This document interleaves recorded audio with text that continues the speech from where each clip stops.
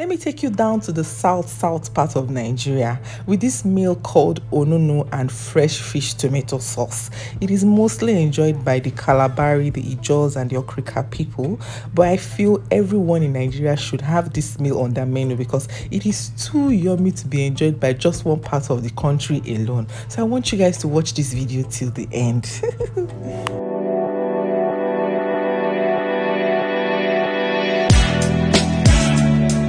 Welcome to my YouTube channel. My name is Tolani and I am Diary of a Kitchen Lover. These are the major ingredients you'll be needing for your Onunu and fresh tomato sauce. Although I'll be introducing some more ingredients in the course of this video.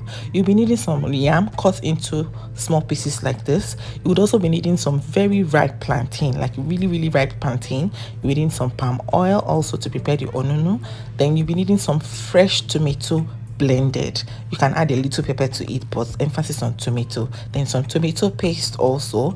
Then some crayfish. We need some onions. I cut my onions into small pieces like this because I don't really like to see onions in my food. You'll be needing some seasoning and some fresh fish. I think this is tilapia fish, but if you think otherwise, please let me know the real fish name of the fish in the comment section because I'm so bad at identifying fishes. I just knew I wanted fresh fish. So let's get cooking, guys. First off, you need to boil the yam. So you're going to transfer the yam into the cooking pot and add some water to it and allow it to boil halfway.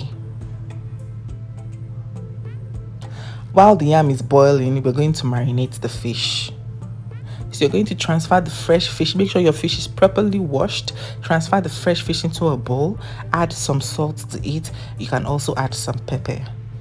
And you're just going to mix this together and make sure that all the ingredients, all the spices are well distributed in the fish and set it aside.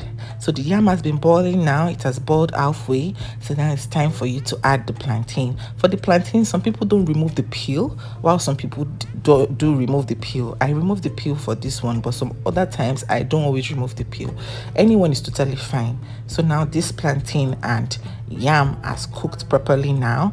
It's time for us to start to pound. So you're just going to transfer the yam first into your mini mortar. You can also use a food processor, but I wanted to really go the local way, how they do it over there. That was what I was using. I'm using a mini mortar. Some people always add the palm oil first, add some salt before pounding the yam, but this is another method.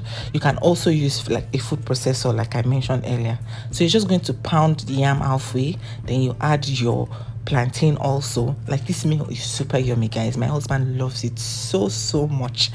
Then you can now add your palm oil to it and just keep pounding and pounding until the color changes and you have a very smooth texture.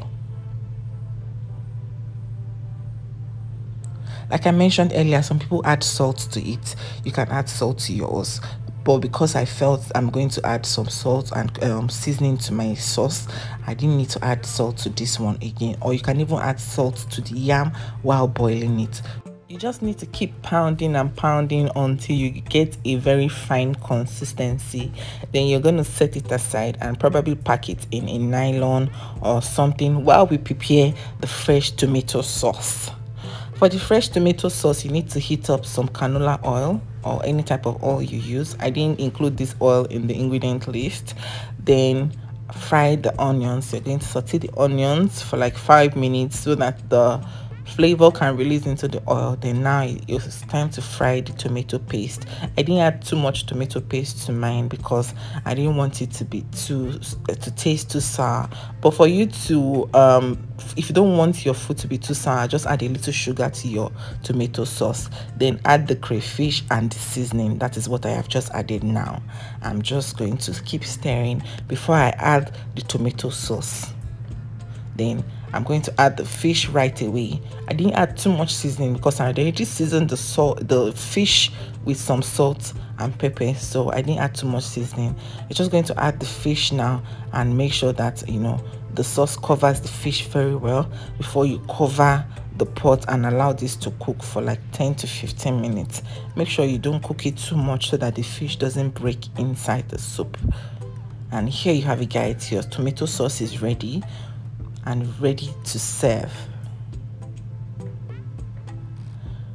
It's always very difficult, preparing a fish sauce, because sometimes the fish just scatters in the in the pot. But for you not to make it scatter too much, just make sure you don't mix it too much and everything. So this is what your fish sauce looks like. Really yummy, right? So here you have it, guys. My Calabari people, my Ijaw people, this is your fresh Onunu sauce that can be taken by anybody in Nigeria. It is so yummy. You need to add this to your menu, guys.